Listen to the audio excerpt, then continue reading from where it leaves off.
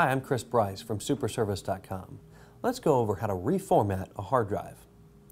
Now there's a couple of different ways to do this, but the easiest ways are to open either My Computer or Windows Explorer and find the drive that you're looking to format.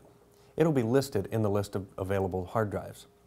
If you go to the hard drive, which in this instance we're going to use D:, we'll right-click on the hard drive, go down and select Format from the menu that's available, and then it'll walk you through from there in a wizard format how to format the drive completely. There's a quick format which will allow you to quickly erase all the files and should only take a few short minutes.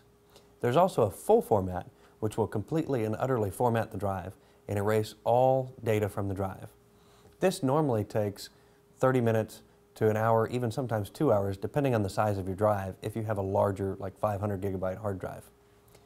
Once the format is complete, it will tell you that the drive has been formatted, and it will allow you to either rename the drive or keep the name that you've got associated with it.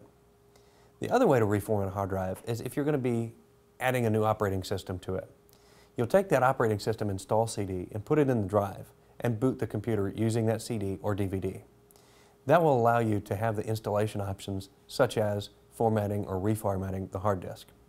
Those are the options that you have available most of the time for reformatting your hard disk.